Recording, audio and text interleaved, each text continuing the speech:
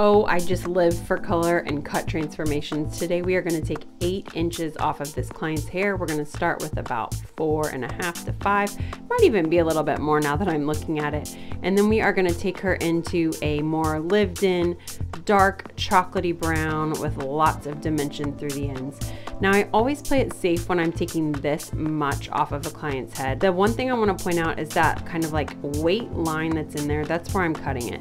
I don't mind pulling a little extra color through the ends, so that way I have time to kind of like reconsult with my client after we've colored, make sure it's ending in the right spot. There is literally nothing worse than cutting off a ponytail or cutting it off behind their head, flipping their hair forward and realize you've taken it too short. So what I'm using today is the Colorance, Goldwell Colorance shade 5N at BP, which is brown pearl in her roots. Now this client, I mean, honestly, she might have like 2 gray hairs on her whole head, so we're not really doing gray coverage.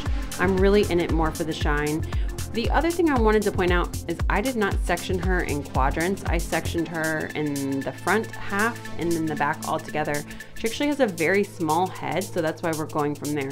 And then we're using the Lowlights from Goldwell Colorance. If you guys haven't done this, that little line right there is pretty much going to be cut off, so you want to keep that in mind. All those bright pieces on the end are pretty much irrelevant at this point. So the Lowlights from Goldwell Colorance, if you have not tried these are an incredible tool to add to your tool belt when it comes to any sort of natural balayage or color.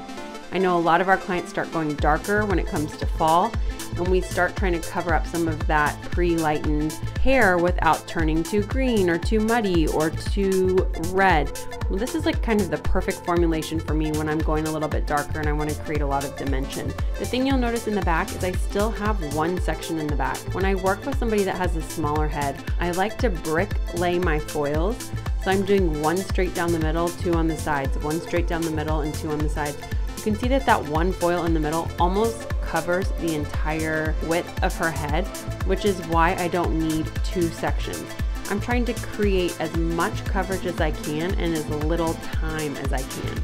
The other thing I wanted to point out, and here's a little bit better camera angle, as you work your way up the head, just like you would with extensions, you've got a wider diameter around the head, so you may be able to fit 3 foils where you could only fit 2 before. The one thing that I love doing when I'm creating a lot of dimension and I'm adding a lot of depth back into someone's hair is slicing the hair instead of weaving. So what you're gonna see me do here is I've sliced pretty much all the way up. I'm going to section off that teeny tiny little crown section, and then I'm going to start working in more of a diagonal back, almost like a pie section. I don't necessarily want full coverage in the top. I want some of those peekaboos to show through, some of that kind of caramely goodness that's already in there. This client loves warmth, she loves gold, so it's super easy. We're actually not even going to throw a gloss or a toner over her once we get to the bowl. Now, I am using the Quality Touch foils in peach. They also have like a really amazing lavender one that I love. These are textured foils. They grip the hair really well. So one of the things you'll notice is I'm not having to create an origami of foils. They just stick so well to the hair that I can really work that color in. I'm alternating between a level 6 and a level 7. And no, I'm not color melting. I'm literally taking that root level 5 and I am pulling it down with my brush into a level 6 and a level 7. There's my placement. We're doing diagonal back all the way through. It's only about 5 to 6 foils through the top.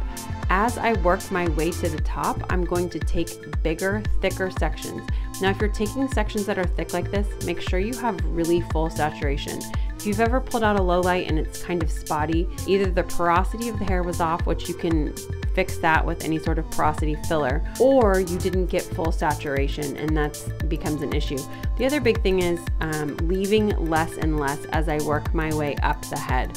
I want those pops of brightness to basically peekaboo out of her hair, but I don't necessarily want them through the top. If you think of the way a balayage works, you've got dark hair through the top that then gradually gets lighter through the bottom.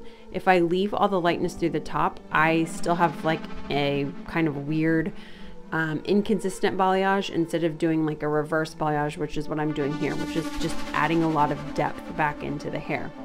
Now, as I work my way to the sides, you can see how small of a section I'm able to take just because she doesn't have a lot of hair in front of her ear. I'm doing diagonal back weaves. I'm working my way through. Now the fun part about this in part 2, you guys, is going to be the money piece. So stay tuned for part 2.